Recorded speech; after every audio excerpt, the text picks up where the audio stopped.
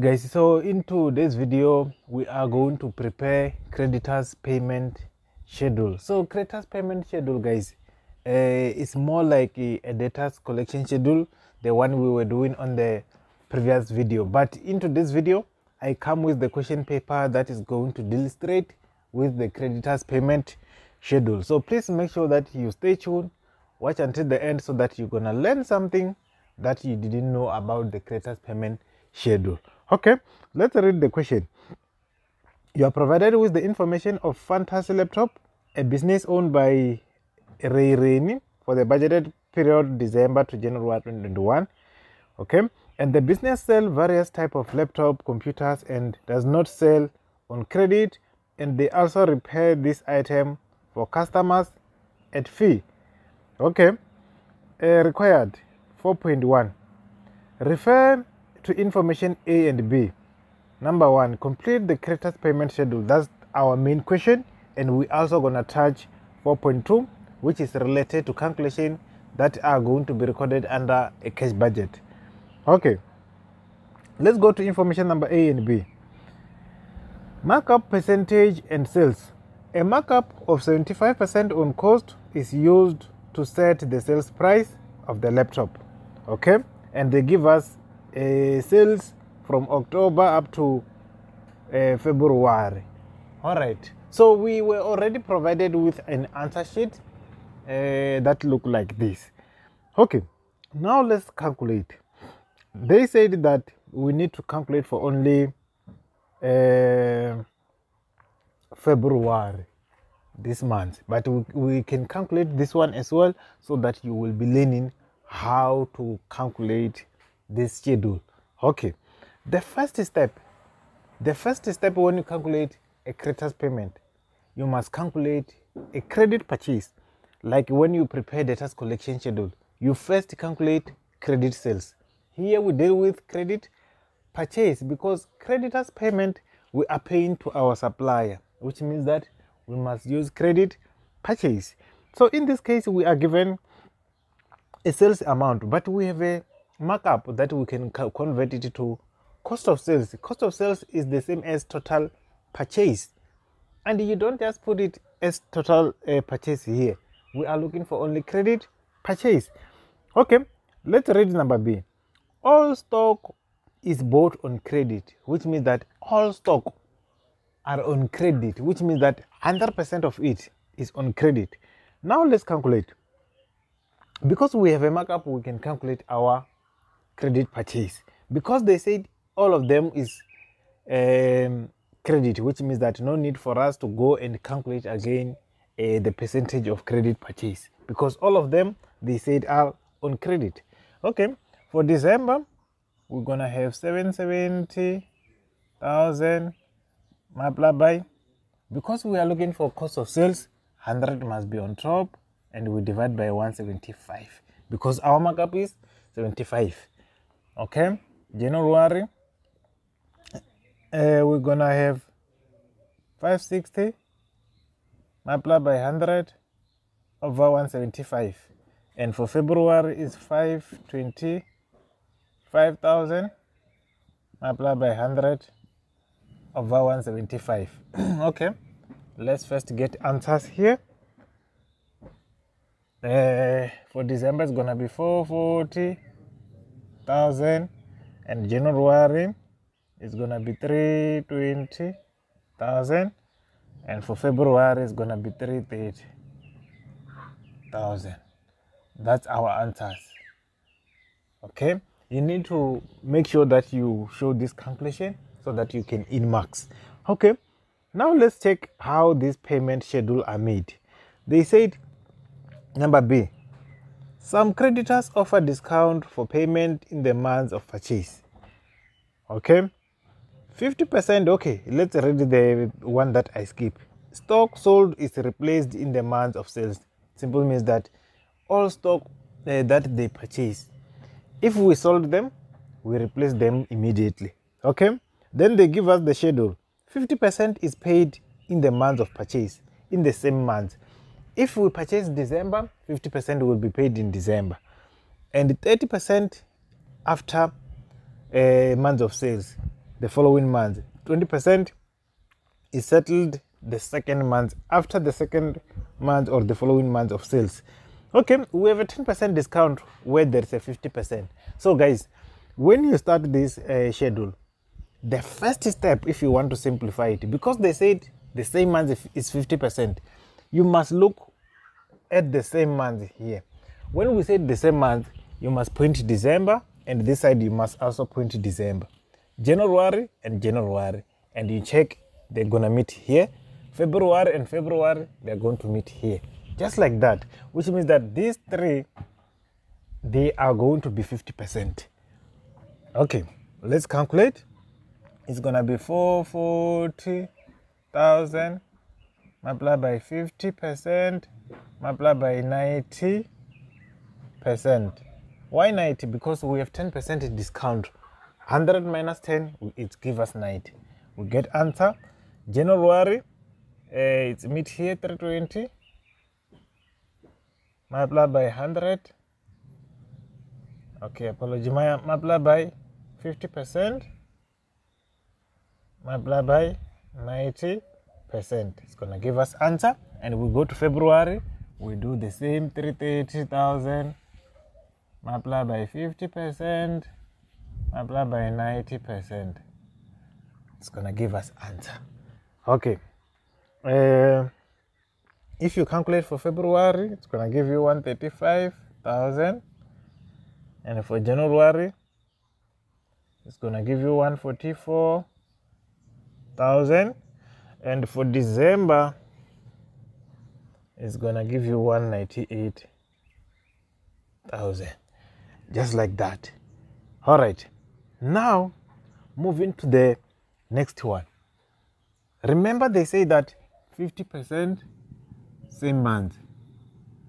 Then they say that 30% is following months, né? Then 20% is after following month. Okay, 50% we did it, which for example was December and December. Now when we go to 30%, following month, if we were on December, following month is January. If we were on December, following month is January. If we were on January, following month is February. If we were on February, following month is March. Just like that. Okay, December, January is gonna be following month, and we said 440 multiplied by 30%, and we get answer. January following month is February. We're gonna say 320 multiplied by 30%. Okay, and it's gonna give us 320 multiplied by 30% is gonna give us 96,000. Okay, and this one is gonna give us 132,000. Just like that. Now we are going to 20%. 20% is months after the following month. If we are talking about December, following month is January, and after following month is February. 20% is going to apply here. We are going to say 440 multiplied by 20%, and it's going to give us 88,000. That's how we deal with creditors payment schedule. This month is the previous one. January, December is the previous month. That's why you see there's no anything. February, December is the old month, because already February we are on the following year.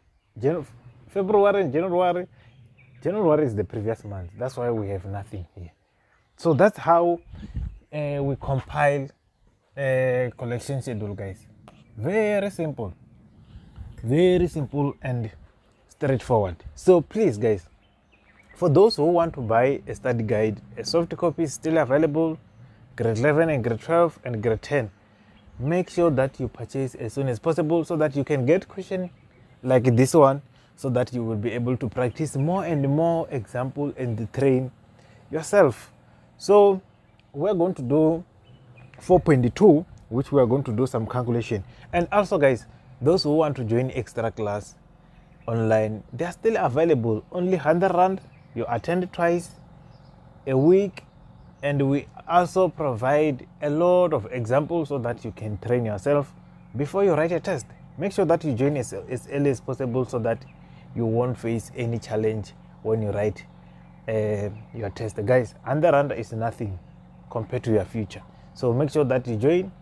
100 rand per month. Communicate with your parents so that they can help you to pay. Okay, 4.2. Calculate the following. Refer to information C and D. Calculate percentage increase in security cost from February, and number 2, percentage commission paid to salesperson during February. Okay, let's start by expected insecurity cost from February. If we check security cost, it has increased from 18,000 to 28,000. Now we want to calculate increase. When we calculate the percentage increase, guys, use this formula. New minus old divided by old multiplied by 100. This formula will never give you a wrong answer. Always correct. Okay, a new amount of security was 28,500. The old one minus 18,000, and we divide by 18,000, and we multiply by 100. Okay, and it's gonna give you 58. It's gonna give you 58.3%. Okay, and the next one, they want us to calculate for, okay, let me check, commission paid to salesperson, percentage change to commission. Okay, if you check commission, guys, okay, they said which month? December. Okay, commission for December, it came from 123 going down to 89,600, which means that our new is 89,600. Obviously, it's gonna give you a decrease, a negative, minus 123,200 divided by 123,200 multiplied by 100. It's gonna give you 6.3% of decrease. All right, you need to recalculate this to be 100% sure, but the formula is still very correct because I'm using a cell phone to do calculation. Okay, and also, guys, make sure that you first calculate this and get answer, then you divide, so that because some calculation tasks, they will give you different figures. Okay, otherwise, let's go to water and electricity budgeted for December. Okay, let's take water and electricity transaction. They said expected increase from January 2021 is 24%. There is an expected increase from January, which is 24%. Let's check water and electricity. For December, we don't have any amount. We are looking for it. And January is 18,000. January is 18,600. And we want to go back. When we want to go back, we are looking for 100%. And what we have is after increase of 124, 100 plus 24. And it's going to give you an answer. Okay, I'm going to calculate this after the loan. Okay, now let's go to loan. The loan amount, they say that, let me check question again. The loan repayment to be made on December. We are looking for loan repayment. Okay, a loan repayment, they said the loan from Delta Bank bear interest of 12.5% per year, and interest is not capitalized, and fixed loan repayment is made. A fixed loan, it does not change, in other words. Okay, if you check, we have only one option to calculate this repayment. We have interest on loan. December it was 9,000 and January it was 8,000. The interest decreased because of what? Of repayment. The first step, we must calculate the difference. 9,375 minus 8,125 is going to give us the difference of that loan, this interest. Let's calculate. 9,375 minus 8,125. The interest gave us 125.50, and now we are looking for this capital amount. We must say 100 divided by 12.5 of interest. Then it's gonna give us 10,000. The loan repayment that was made, it was 10,000, and this one, let me calculate. 8,600 multiplied by 100 over 124, then it's 15,000 this side. This is water and electricity. This one is loan repayment. I hope you learned something, guys, and you enjoy.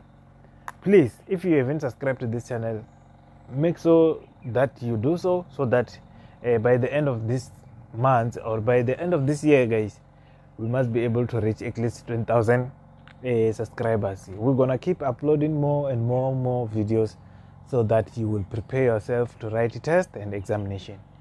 See you on the next one.